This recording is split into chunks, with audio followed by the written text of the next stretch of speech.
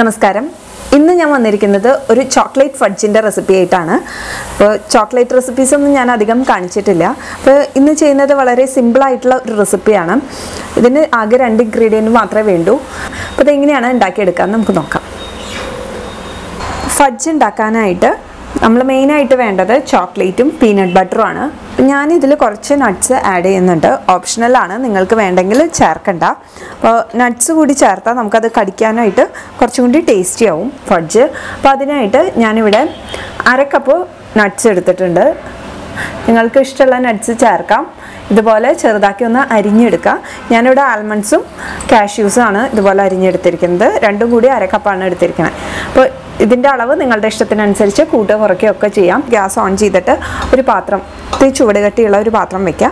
അതിലേക്ക് നമ്മുടെ അരിഞ്ഞു വെച്ചിരിക്കുന്ന നട്ട്സ് ചേർത്ത് കൊടുത്ത് ഒന്ന് വറുത്തെടുക്കണം. ചോക്ലേറ്റിലൊക്കെ ശരിക്കും റോസ്റ്റഡ് നട്ട്സ് ഇടുമ്പോഴാണ് കുറച്ചും കൂടി ഒരു ടേസ്റ്റ്. അതുകൊണ്ടാണ് ഞാൻ റോസ്റ്റ് ചെയ്ത് ചേർക്കണേ.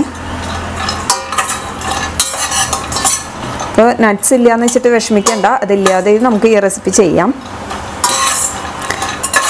ഇതാവുമ്പോൾ കുറച്ചും കൂടി നമുക്ക് ആ ഫഡ്ജ് ഒന്ന് ക്രഞ്ചി ആക്കാൻ പറ്റും ഇതിങ്ങനെ ഇടയ്ക്കൊക്കെ അടിക്കുമ്പോൾ. നിങ്ങൾക്ക് വേണമെങ്കിൽ ഫുള്ളായിട്ട് ആൽമണ്ട്സ് ആഡ് ചെയ്യാം, അല്ലെങ്കിൽ ഫുള്ളായിട്ട് കാഷ്യൂസ് ആഡ് ചെയ്യാം, അല്ലെങ്കിൽ നിങ്ങൾക്ക് ഇഷ്ടമുള്ള നട്ട്സോ ഡ്രൈ ഫ്രൂട്ട്സോ ഏത് വേണമെങ്കിലും ചേർക്കാം. ഉണക്കമുന്തിരി വേണമെങ്കിൽ അത് ചേർക്കാം. ഒക്കെ നിങ്ങളുടെ ഇഷ്ടത്തിനനുസരിച്ച് മാറ്റം വരുത്താം.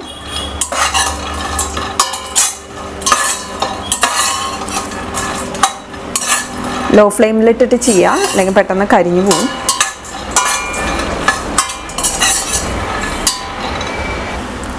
നട്ട്സ് നന്നായിട്ട് റോസ്റ്റായി വന്നിട്ടുണ്ട്. ഞാനിത് ഒരു പാത്രത്തിലേക്ക് മാറ്റുകയാണ്.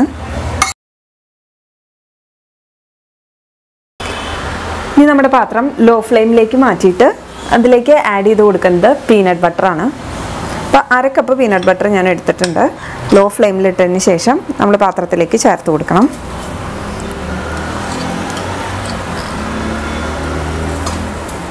നന്നായിട്ട് ഇളക്കി കൊടുക്കുക. നന്നായിട്ട് ലൂസായിട്ട് വരണം പീനട്ട് ബട്ടർ. ഇളക്കി കൊടുത്തില്ലെങ്കിൽ അത് കരിഞ്ഞു പോകും. അപ്പോൾ അതുകൊണ്ട് നന്നായിട്ട് ഇളക്കി കൊടുക്കാം.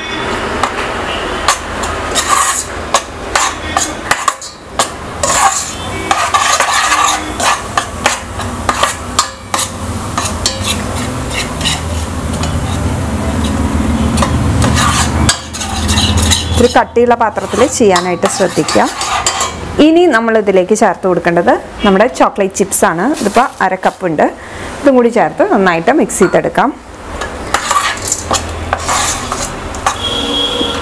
ചോക്ലേറ്റ് ചിപ്സ് ഇല്ലെങ്കിൽ നിങ്ങളുടെ കയ്യിൽ ചോക്ലേറ്റ് ഉണ്ടെങ്കിൽ ഡാർക്ക് ചോക്ലേറ്റ് ആണ് ഏറ്റവും നല്ലത്. അപ്പോൾ ഡാർക്ക് ചോക്ലേറ്റ് എല്ലാവരുടെ കയ്യിലും കാണണമെന്നില്ലല്ലോ, അതുകൊണ്ടാണ് ഞാൻ ചോക്ലേറ്റ് ചിപ്സ് വെച്ചിട്ട് ചെയ്തത്. ഡാർക്ക് ചോക്ലേറ്റ് ഉണ്ടെങ്കിൽ ചെറുതായിട്ട് അരിഞ്ഞിട്ട് ഇതുപോലെ ചേർത്ത് കൊടുക്കാം. ഞാനിപ്പോൾ 1/2 കപ്പ് ചോക്ലേറ്റ് ചിപ്സും 1/2 കപ്പ് പീനട്ട് ബട്ടറും ആണ് എടുത്ത്. ഡാർക്ക് ചോക്ലേറ്റൊക്കെ ചേർത്താൽ കുറച്ചും കൂടി ഹെൽത്തി ആക്കാൻ പറ്റും. ഇത് നന്നായിട്ടൊന്ന് അരിഞ്ഞു വരണം ഈ ചോക്ലേറ്റ് ചിപ്സ്.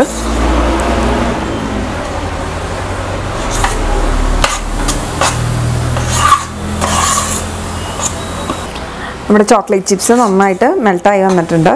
ഇനി നമ്മൾ ഇതിലേക്ക് മാറ്റി വെച്ച നട്ട്സ് ചേർത്ത് കൊടുക്കുകയാണ്, റോസ്റ്റഡ് നട്ട്സ്. അപ്പോൾ അത് ചേർത്തില്ലെങ്കിലും കുഴപ്പമൊന്നുമില്ല. വെറുതെ പീനട്ട് ബട്ടറും ചോക്ലേറ്റും കൂടി നന്നായി മിക്സ് ചെയ്തെടുത്താലും മതി. നന്നായിട്ടൊന്ന് മിക്സ് ചെയ്തെടുത്തതിന് ശേഷം ഗ്യാസ് ഓഫ് ചെയ്യാം. ഇത്രയേ ഉള്ളൂ, കണ്ടില്ലേ, വളരെ സിമ്പിളാണ്. ഇത് നമുക്കൊന്ന് സെറ്റ് ചെയ്തെടുക്കുക വേണ്ടു.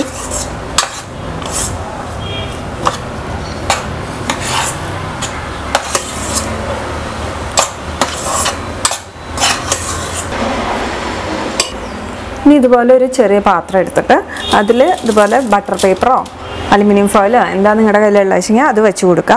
അല്ലെങ്കിൽ നമുക്കിത് വിട്ട് കിട്ടാൻ കുറച്ച് പാടായിരിക്കും സെറ്റായി വരുമ്പോൾ.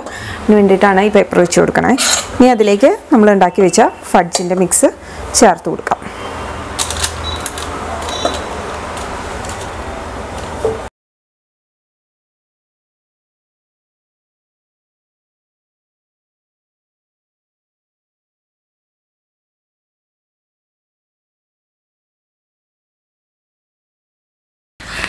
ഇതിനി 2 മണിക്കൂർ നമ്മൾ ഫ്രീസറിൽ വെച്ച് നന്നായിട്ട് തണുപ്പിച്ച് എടുക്കണം.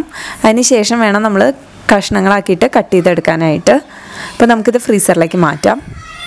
ഇത് ഞാൻ ഫ്രീസറിൽ 2 മണിക്കൂർ വെച്ചതിന് ശേഷം കട്ട് ചെയ്തെടുത്തതാണ്. ഈ ഒരു ഷേപ്പിലാണ് ഞാൻ കട്ട് ചെയ്തെടുത്തത്. നിങ്ങൾക്ക് ഇഷ്ടമുള്ള ഷേപ്സിൽ ഇഷ്ടമുള്ള വലിപ്പത്തിൽ കട്ട് ചെയ്തെടുക്കാം. ഇത് ഫ്രിഡ്ജിൽ തന്നെ സൂക്ഷിക്കേണ്ടതായിരിക്കും നല്ലത്. കാരണം ചോക്ലേറ്റ് ആയതുകൊണ്ട് റൂം ടെമ്പറേച്ചറിൽ വയ്ക്കുമ്പോൾ പെട്ടെന്ന് അത് മെൽട്ടാവാനുള്ള സാധ്യത കൂടുതലാണ്. അപ്പോൾ കുട്ടികളൊക്കെ ചോക്ലേറ്റ് ചോദിച്ച് കരയുമ്പോൾ ഇടയ്ക്ക് ഇതുപോലെ നമുക്ക് ചോക്ലേറ്റ് ചിപ്സ് വീട്ടിലുണ്ടെങ്കിൽ എളുപ്പത്തിൽ ഉണ്ടാക്കി കൊടുക്കാം. ഡാർക്ക് ചോക്ലേറ്റ് വെച്ച് ചെയ്യുകയാണെങ്കിൽ നമുക്കിത് കുറച്ചും കൂടി ഹെൽത്തി ആക്കാൻ പറ്റും. അപ്പോൾ എല്ലാവരും ഒന്ന് ട്രൈ ചെയ്ത് നോക്കിയിട്ട് ഫീഡ്ബാക്ക് അറിയിക്കും. ഇനിയും ഇതുപോലെയുള്ള റെസിപ്പീസായിട്ട് ഞാൻ വരാം. അതുവരേക്കും നന്ദി, നമസ്കാരം.